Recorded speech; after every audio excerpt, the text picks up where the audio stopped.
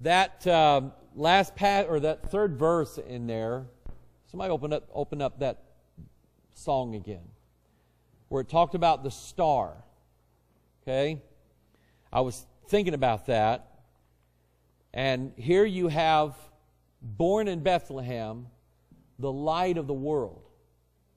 Okay? The sun, boy, I like this. I'm just kind of thinking about this. Do you know, according to the Bible, the morning has a womb? Okay? You look up the word womb, King James Bible, and you'll see that the morning has a womb. And so here's Christ. When the sun rises, He's the light of the world. That's Him being born. And all of the angelic host are out at night shining their light, but their light isn't good enough. The world needs a greater light. So when the Son is born, Christ being born in Bethlehem, the light of the world, when the sun comes up, those lesser lights, they all bow and they yield themselves to the light of the world. That's why you don't see the moon and the stars anymore. Somebody send me Okay. I got you. So anyway, what does that verse say? That third, I think it's the third verse. There's like 8 verses to Silent Night, Holy Night. But Guiding Star. Okay, now stop right here. Guiding star, lend thy light. Is that biblical that Jesus is a star? Yes. He's the star of Jacob. Okay? He is the bright and morning star. And I just love that because, you know, for years, people didn't understand the nature of the heavens that God made. And I remember learning in school that the sun was a star just like all of the other stars that are out there. And I'm going, wow, I didn't ever think about that. But science was only catching up to what the Bible already declared, that Jesus, of course, is the sun, but He's also a star. The sun is actually a star, and the Bible declares it. If you think about it that way, the Bible said it before man ever figured it out. Amos chapter 5, turn there.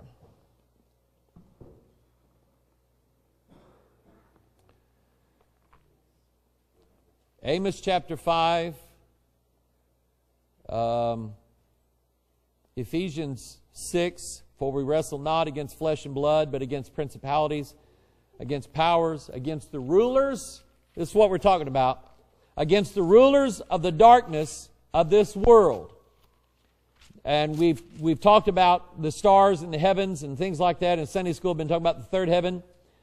And in this particular study, we're studying devils. Devils are, if you remember, devils are evil angels. You could say that they are fallen angels. Devils are, little g, gods. I believe that every statue, every idol has a spirit associated with it. I do. I think there is a little g, God, with that idol. And so that kind of tells you, you go into a church and they got statues of Jesus and Mary and Joseph and Paul and Peter. I think there's devils. I think there's spirits attached to that. God told us not to do it. I don't see any. But now I'm dizzy. So we are wrestling against the rulers of the darkness of this world. And how do you defeat darkness? You turn the light on. Israel has a problem. To this day, they have a problem. Amos chapter 5, verse 21. God said, I despise your feast days, and I will not smell in your solemn assemblies. What does He mean by that? I will not smell in your solemn assemblies. What does He mean by that? Huh?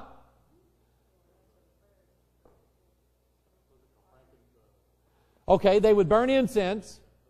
Okay, they would burn incense, but also they would burn a sacrifice.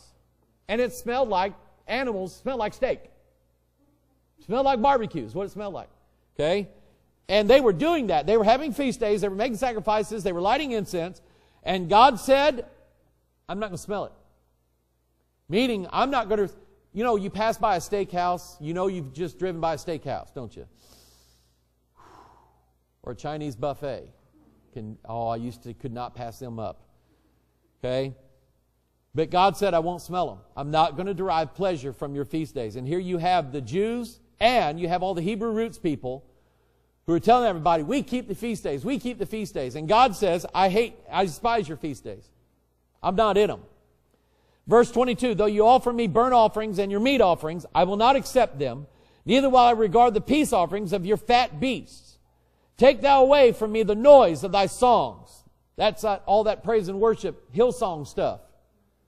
They're worshiping with their flesh. They're worshiping with the sound of their instruments.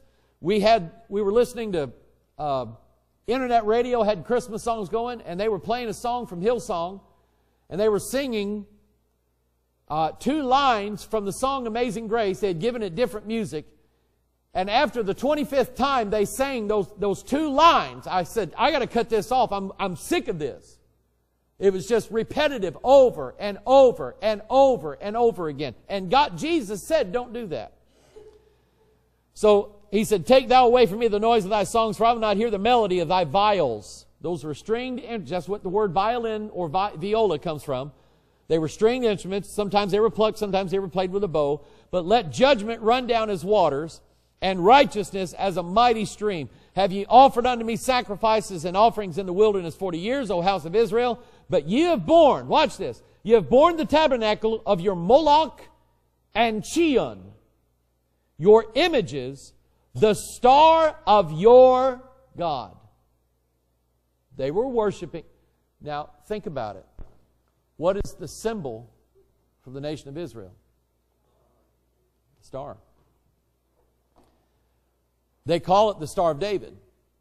I'm not aware of any place in Scripture where David was attached to a star, or there was a star in reference to him, or a symbol of a star in reference to David. Not one. So, I mean, people use that and they say, I support Israel and things like that, and I'm fine with that. I don't curse Israel. They're God's people, and I'm not going to curse them. But they're not serving the Jehovah God of Abraham, Isaac, and Jacob. They are still serving Moloch, the star of your God, which is a ruler of the darkness of this world. And because they serve this little g, God, this star, that means that they are in darkness. And stars put out very little light. Can you read by starlight? You cannot read, you cannot see, all of that symbolism is packed into this. When they are rulers of the darkness of this world, that means that anybody who's been blinded and cannot see the truth, that's who they're under. That's what spirit is ruling over them, a ruler of the darkness of this world. And he said, the star of your God, which you made to yourselves. Therefore, will I cause you to go into captivity beyond Damascus, saith the Lord, whose name is the God of hosts. The God, and the hosts are what? The army, but they are the angels of heaven. All of those stars, all of those planets up there, everything up there is the host of God. He controls them. He rules them. He is in charge of them. They do what He says for them to do. Now turn to Acts chapter 7. Stephen. Man, I'll tell you what, I am not a preacher. Stephen was a preacher. God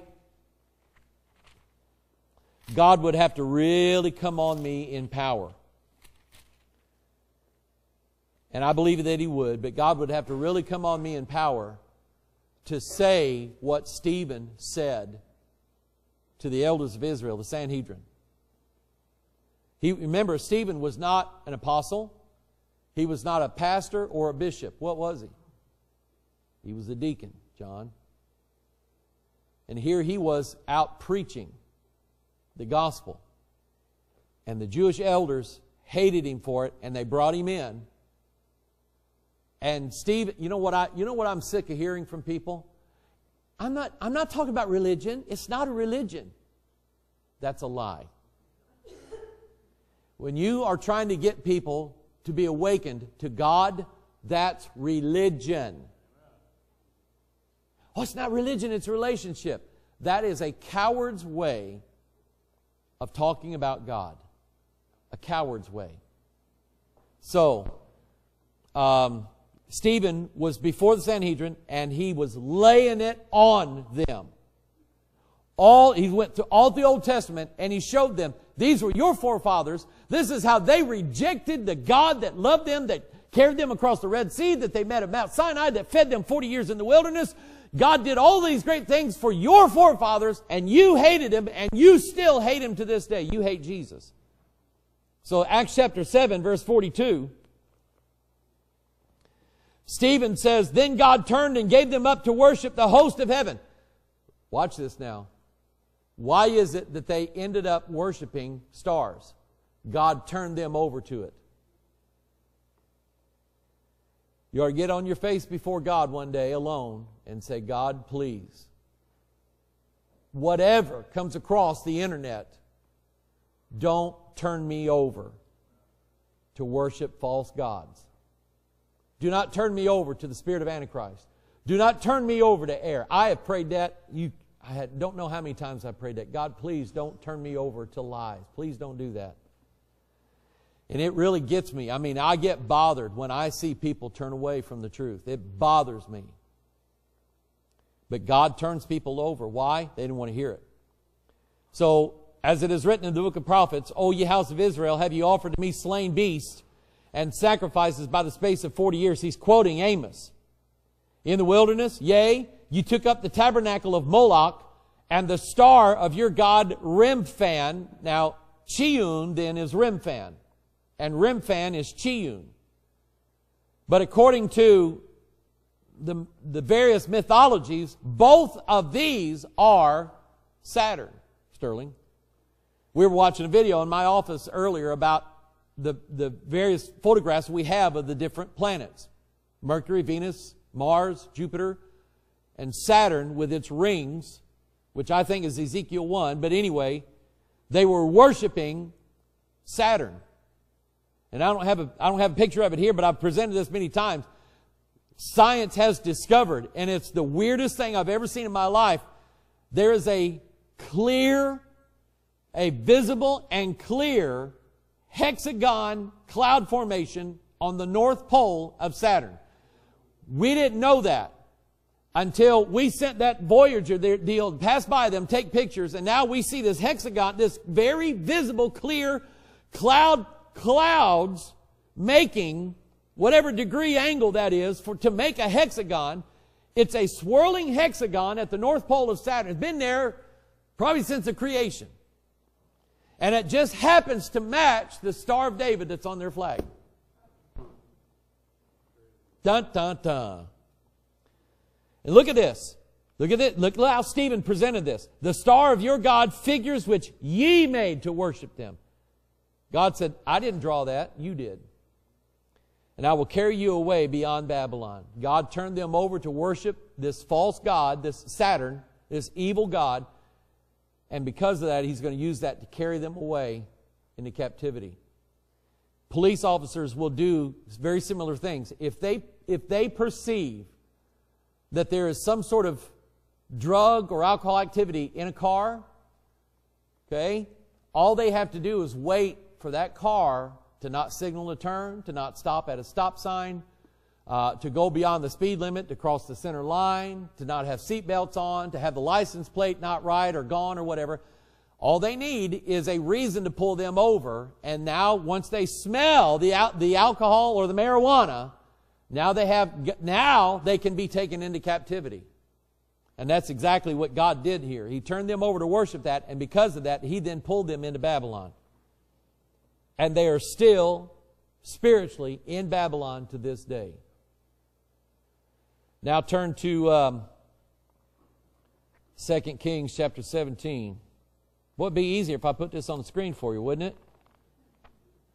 How come I got to do all the work? I don't mind. Man, I love this book. I love getting into it. I love studying it, and putting things together. And the Bible just makes sense once you know it. Amen. 2 Kings chapter 17, verse 16. The prophet said they left all the commandments of the Lord their God and made them molten images, even 2 calves. This is now when the kingdom split. And you had the 10 tribes go to the north. You had Judah and Benjamin to the south. God divided that nation. That was the sword of David that never departed from his house. God allowed it to be okay during the life of Solomon, but as soon as Solomon died, God divided the kingdom. Jeroboam to the north, Rehoboam to the south. So in Jeroboam, they were in, where was it? Can't remember. Who was the woman at the well? Jesus. Anyway, they made a new capital instead of Jerusalem, and then they built a temple there. And because they didn't have Ark of the Covenant, they put 2 golden calves in there to worship. And then they made a grove, and then, according to verse 16, they worshiped all the host of heaven and served Baal. So Baal is linked in with these stars, these rulers of the darkness of the world. Baal is linked into them. Wherever worship is to worship them, Baal is right there. I believe Baal to be the Old Testament Antichrist, the opposite of the Lord Jesus. All right? And they caused their sons and their daughters to pass through the fire and use divination and enchantments and sold themselves to do evil in the sight of the Lord to provoke Him to anger. When you are worshiping these angels, these gods, when you're under the spell, when you are under the spell, the guy I interviewed, Adam, said that those that he associated with in the flat earth movement, he said, I believe they were under a spell, because I was. And he said when he came out, he just felt like that spell had been broken in his life. But Israel now is under a spell to do these enchantments, make their sons and daughters pass through the fire, sell themselves to do evil. That's what these spirits will cause people to do. Sell out to these gods. Whatever these gods demand, that's what they have to give. Turn to 1 Kings 22. 1 Kings 22. 8 seconds. 7. I'm already there. 1 Kings chapter 22, verse 19. And he said, Hear thou therefore the word of the Lord. I saw the Lord sitting on His throne, and all the host of heaven standing by Him, on His right hand and on His left. Think about Jesus. Jesus has His sheep and His goats. Sheep on His right hand, goats on His left. And see, this is the story about Ahab's going to go into battle the next day.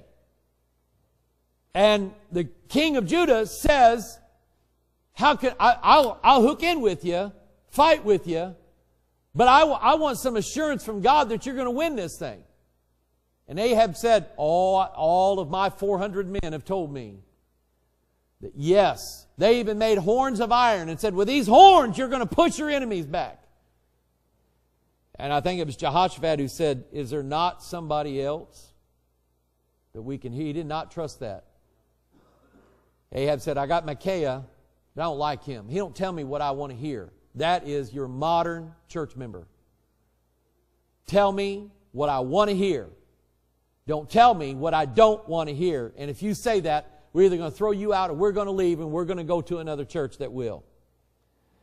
So, verse 20, and the Lord said, Who shall persuade Ahab that he may go up and fall at Ramoth Gilead? One said on this matter and the other said on that matter. There came forth a spirit and stood before the Lord and said, I will persuade him. And the Lord said unto him, Wherewith? And he said, I will go forth, and I will be a lying spirit in the mouth of all of his prophets. And he said, Thou shalt persuade him and prevail also. Go forth and do so. But it was the rulers of the darkness of this world, one of those evil angels presented himself to God and said, God, I know how to get Ahab to get in that battle. How are you going to do it? I'm going to be in the mouth of all 400 of those prophets. A spirit can do that. One spirit can do that. And I will cause them to say, God's going to bless you. You're going to come out with the victory. And that sounds exactly like that Joel Osteen crowd and all these other churches and these big money pastors telling everybody, oh, you're a victorious. Oh, you're a winner. Oh, you're a champion. Oh, God is in your favor. Oh, God loves you and you're just going to prevail in everything. In fact, there's probably a check coming to you in the mail right now. If you'll just hand over if you'll sow your seed of $1,000, I guarantee you God's going to give you more plenty or something like that. They probably say it a little bit better than I said it. But what that is the rulers of the darkness of this world keeping their people in darkness. They don't want them in the light. Let's see here. Where can I have you go? Turn to the book of Job.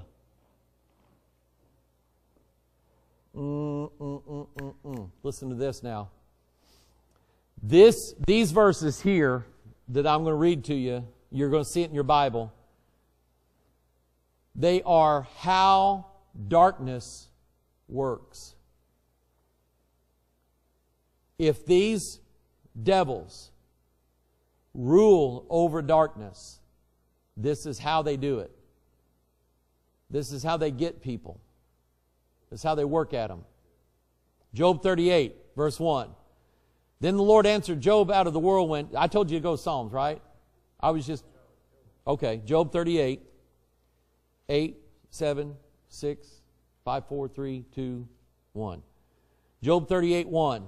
Then the Lord answered Job out of the whirlwind and said, watch this now, who is this that darkeneth counsel by words without knowledge? People are kept or are led into darkness by words. Huh? Dark counsel will bring darkness to people's lives. So the cults, Mormons, Jehovah's Witnesses, all these other cults that are trying to bring in membership, what they're doing is with their words, they are darkening their counsel.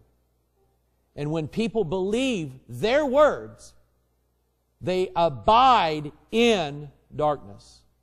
They live in darkness. And darkness hates the light. Amen? Do you remember the days when you didn't want to get up on Sunday and go to church? That was not your routine. You had devils, or maybe just one, that was keep you in bed, keep you up all night Saturday night.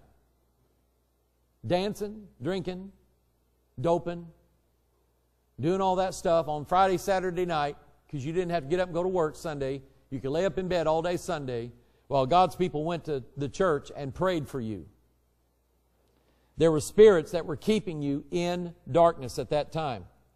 Now, Psalm 35, 8, 7, 6, 5, 4, 3, 2, here we go.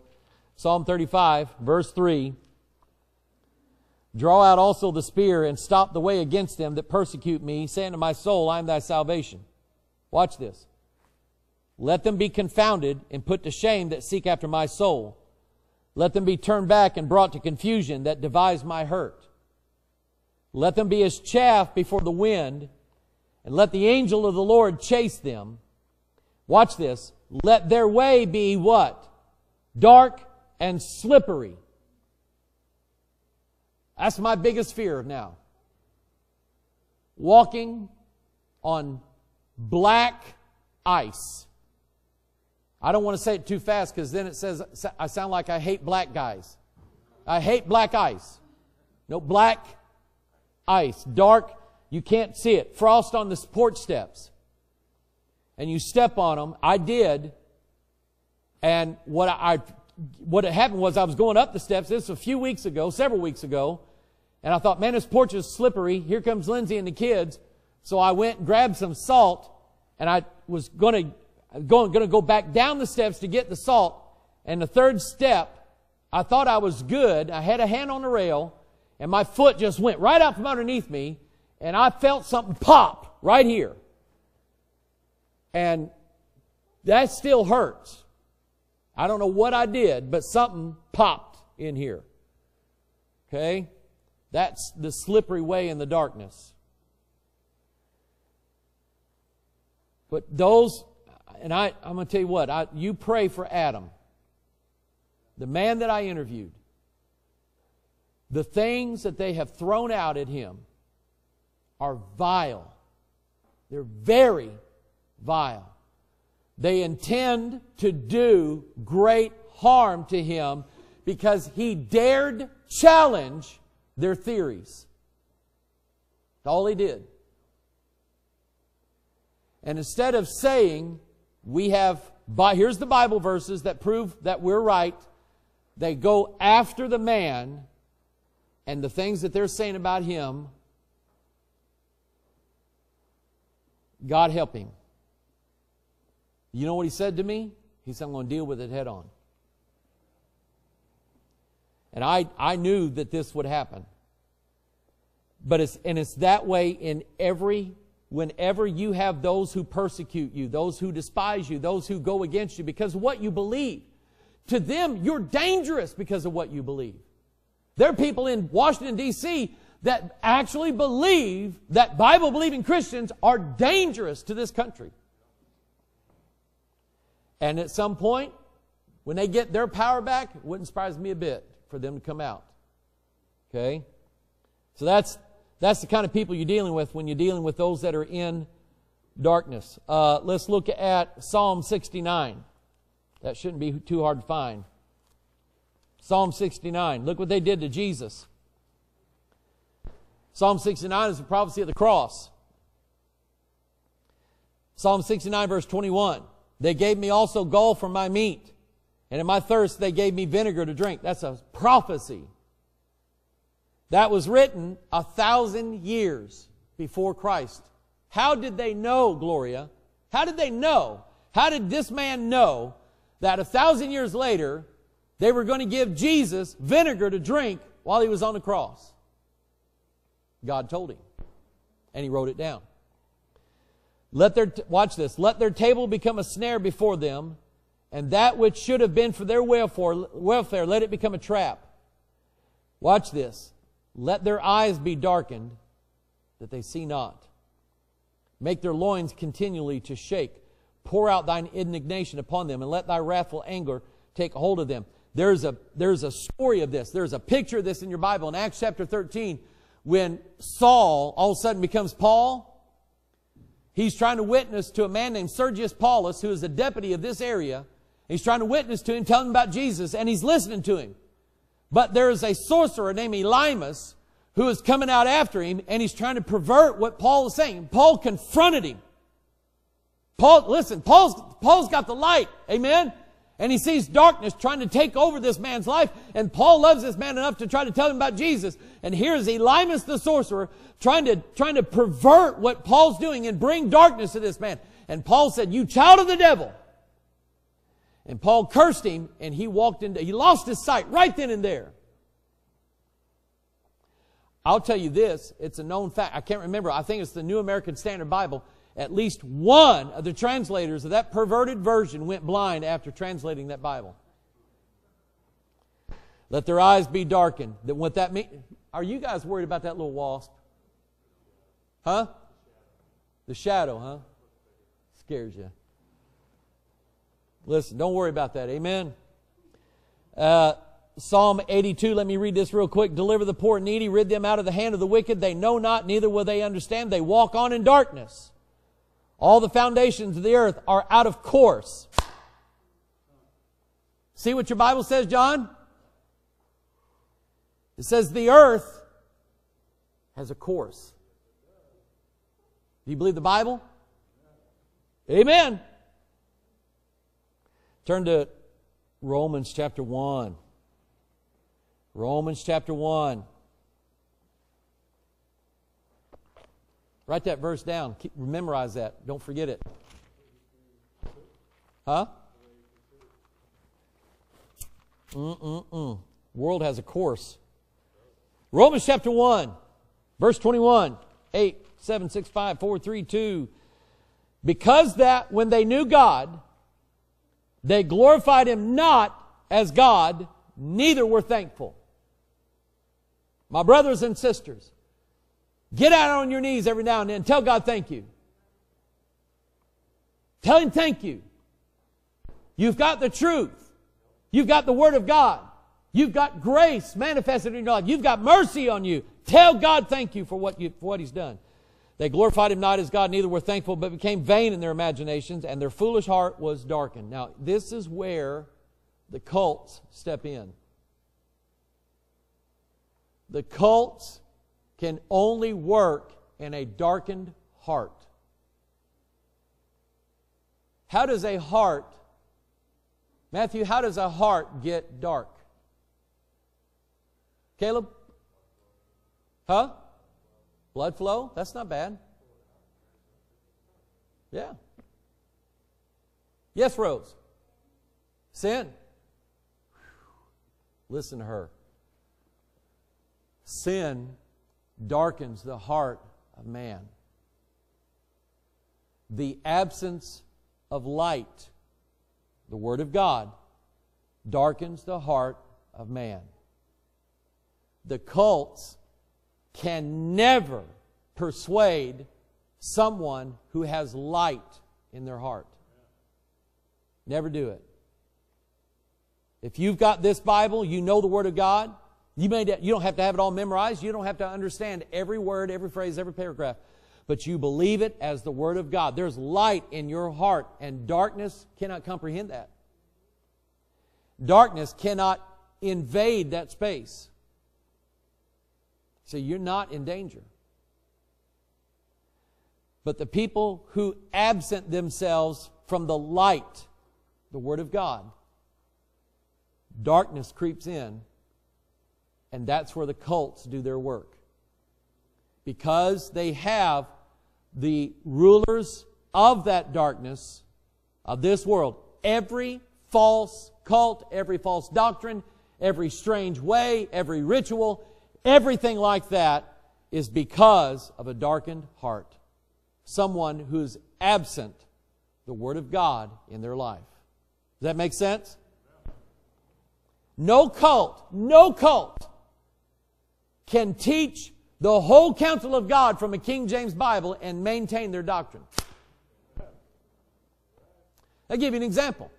Jehovah's Witnesses do not believe in the Godhead, the Father, the Son, and the Holy Ghost. 1 John 5:7 then destroys their doctrine. Amen? Okay?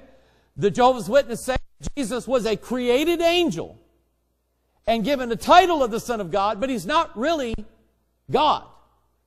John chapter 1 verse 1 says, in the beginning was the Word, and the Word was with God, and the Word was God. That destroys their doctrine, so they had to change it by adding an A to it. Listen, you mark it down. Every false cult and every other gospel, they will always destroy the King James Bible in order to teach their doctrine.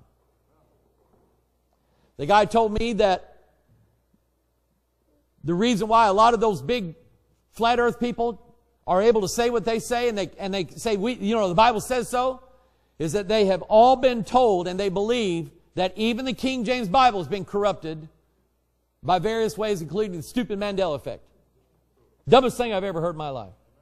But their foolish heart is darkened. Why? Because they're absent the light. Watch this, verse 22. Professing themselves to become wise, professing themselves to be wise, they became fools, and changed the glory of the uncorruptible God into an image made like the corruptible man, and the birds, and four-footed beasts, and creeping things. Why? It's because rulers of the darkness of this world has dictated that to them, that that's what God is. Wherefore, verse 24, watch this now. Wherefore, God also gave them up to uncleanness through the lust of their own what? Hearts.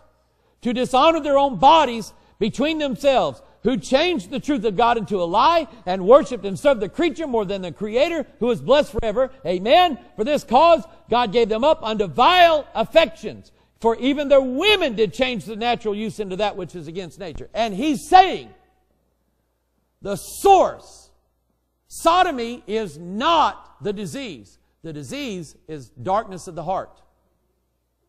Sodomy is the symptom or the result of that disease. Does that make sense to everybody? Having these false ideas and these false cultist doctrines in their mind is not the disease, it's the symptom. The disease itself is a darkened heart.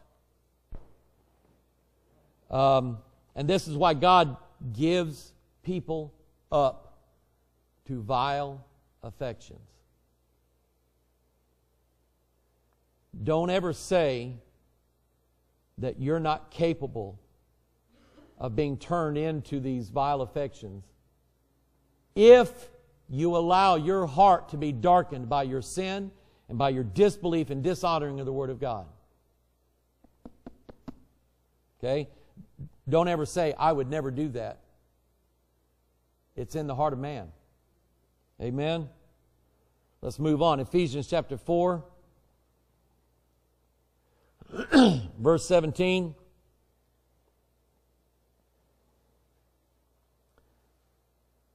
This I say therefore, Ephesians 4:17, this I say therefore and testify in the Lord that ye henceforth walk not as other Gentiles walk, in the vanity of their mind, having the understanding darkened. So when their understanding is darkened, they have spirits that rule over them, being alienated from the life of God through the ignorance that is in them.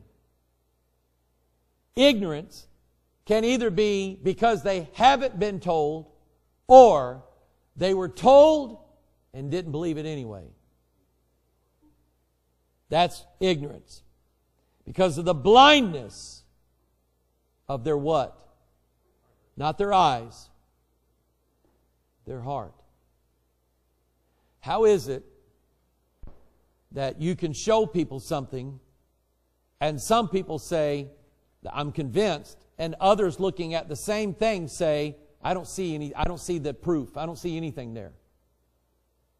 How is it that two people or two groups of people can look at the same thing, one gets it, and others don't get it? How is that? It's not their eyes that are blinded. It's their heart that's blinded. And that's sad. That's sad. Because I know people, and you know people, who've been blinded in their heart in various ways.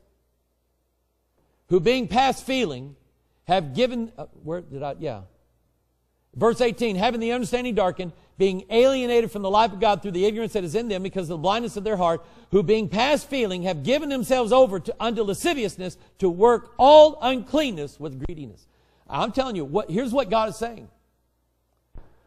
Here's what God is saying. Those who have turned their heart dark by alienating themselves from the light of God, they will turn into lasciviousness. It's automatic. You may never see it, but I think at some point it gets manifested. Because as people turn darker and darker and turn themselves over to more and more lasciviousness, they get to where they don't hide it anymore. Guys, I know, pastors, I know, who show up at a church meeting with their boyfriend. A pastor that I know that at one time I was considering being an associate to him. Went off, came back. His wife divorced him. He's got a boyfriend now. Listen, I'm telling you, when that heart is dark, they will turn over to lasciviousness. Automatic. So that's kind of, I guess, the sign, the fruit, as it were, of who they really are, what they really believe. That's scary. That's very scary. Ephesians chapter 5, verse 6. Here it is again. Here's how darkness comes in. Young people, listen to this. Okay? Your mom and daddy is telling you, don't listen to this kind of music. Don't listen to that kind of music. Don't watch that show on TV. Don't watch these people on YouTube. Don't watch this on Netflix. They're telling you these things. Why? Because they know there's vain words in them, and they know that the whole point is to try to alienate people away from God. Am I right? That same pastor that showed up with a boyfriend, Sterling, I don't know if you remember this, but we were sent over to paint. He had just become the pastor of this one church. We were sent over there to paint the parsonage. They had already moved into it, and they wanted it repainted, so they sent us into this years ago, back when I was painting houses. And in their teenage daughter's bedroom was all the rock and roll posters of the rock and roll stars half naked. That pastor's daughter. And I'm just looking at this, I'm going, are you kidding me? But I never dreamed that this man would end up being a sodomite. Let no man, Ephesians 5:6, let no man deceive you with what kind of words? Vain words. For because of these things cometh the wrath of God upon the children of disobedience. Be not ye therefore partakers with them, for ye were sometimes darkness. Raise your hand. We used to be in darkness, didn't we? But now are ye light in the Lord. He didn't say you are receiving the light. He said you're light. When people see us, guys, they're supposed to see light, not darkness. But now are ye light in the Lord, walk as children of light, for the fruit of the Spirit is in all goodness and righteousness and truth, proving what is acceptable unto the Lord, and have no fellowship with the unfruitful works of darkness, but rather reprove them. It is our responsibility that when we see unfruitful works of darkness, it is our responsibility if we're brought into the sin. Now, I don't think you ought to just go around injecting yourself in everybody's life. But if God brings you the situation, turn the light on. Turn the light on. Well, they'll hate me for that. Have no fellowship for the unfruitful works of darkness, rather reprove them. For it is a shame even to speak of those things which are done of them in secret. This Bible's right. There's stuff I won't even talk about. But all things that are reproved are made manifest by the light, for whatsoever doth make manifest is light. There are people in darkness everywhere. And the internet has brought massive darkness to people everywhere. And it has created loads of confusion. I read an article the other day. It was an online article. And it was about how people end up believing the earth is flat. But this can be applied to any type of false doctrine. When you watch YouTube, when you first install YouTube on your phone or your tablet, the app has a setting whereby if you watch one video, it automatically selects another video for you to watch that is linked to that first video. And I always turn that off. That annoys me. If I wanted to watch that video, I'll watch that video. Okay, I turn it off. Facebook's the same way. Facebook will set up that anybody who posts a video on Facebook, when you scroll by it, it automatically starts playing. And what it does, it catches you. Unless you turn that off to not play it automatically. But how people get turned over to all these false doctrines is that autoplay feeds them one video after another, after another, after another, after another. People saying, I didn't realize, but I just spent 2 solid days almost doing nothing but watching videos on this subject. And now all of a sudden now they believe it. Whatever cultish, whatever weird thing it is. Now they believe it because there was a whole string of videos that YouTube selected for them to turn this thing on to them. And then they all say, well, the Bible says it that way. But they haven't read the Bible. They watched a YouTube video about the Bible. They have not read the Bible. I'm talking to people who are on the internet. I'm here on the internet with you. And I'm saying to you, as long as the internet and that stuff is going to tell lies, God has put it on us to expose that lie and tell the truth. Now, we're greatly outnumbered. Greatly outnumbered. Just 4 of the Flat Earth speakers, just their 4 YouTube channels, 77 million views of just their 4 YouTube channels dealing with Flat Earth. 77 million views. They outnumber us. But I don't care. Numbers don't make them right. Okay? Only God's Word does.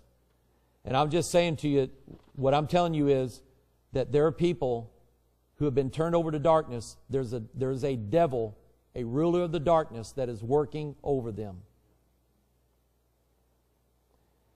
And the only way to get them out is to pray. God, bail them out. God, I love them. God, please deal with them. God, however you got to do it, get them out of that darkness. Let's stand to our feet. What I want you to do tonight, you folks here, you folks online, I want you to think of somebody or a group of people. One person, 2 people that you know, 5 people that you know they're in darkness. And in that darkness, they have a ruler over them. And that ruler is not Jesus. And because of that darkness, they are turning over to greed and lasciviousness. And they can't stop. They have no way out of it. They can't stop it. In fact, they want it. I mean, who doesn't, right? Who doesn't want greed and lasciviousness? But they get turned over to it. And they need the precious light of the Word of God, or they're going to be in worse darkness. So if you think of one person tonight, or 5 people or 10 people that you know that are in darkness, I want you to pray for them.